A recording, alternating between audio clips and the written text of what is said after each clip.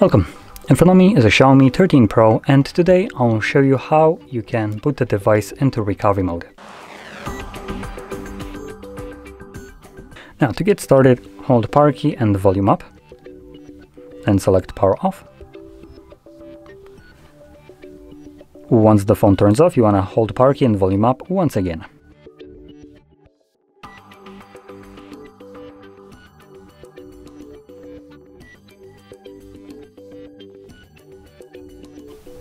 When you see the Mi logo, you can let go of the power key, but keep holding volume up. And there you go. This will take you to the recovery mode. Now, in this mode, you will need to use volume keys to navigate through the menu, as you can see, and the power key will be used to confirm whatever is selected. Now, going into these options right here, we have reboot, which takes us back to our operating system. Then we have wipe data, which only includes a factory reset of the device. As you can see, wipe all data. Below that, we have connect with Mi Assistant, just the application, and then boot the device into safe mode for troubleshooting it. So there we go, those are all the options. I'm gonna select the first one, confirm it, reboot to system, and this will bring me back to my OS.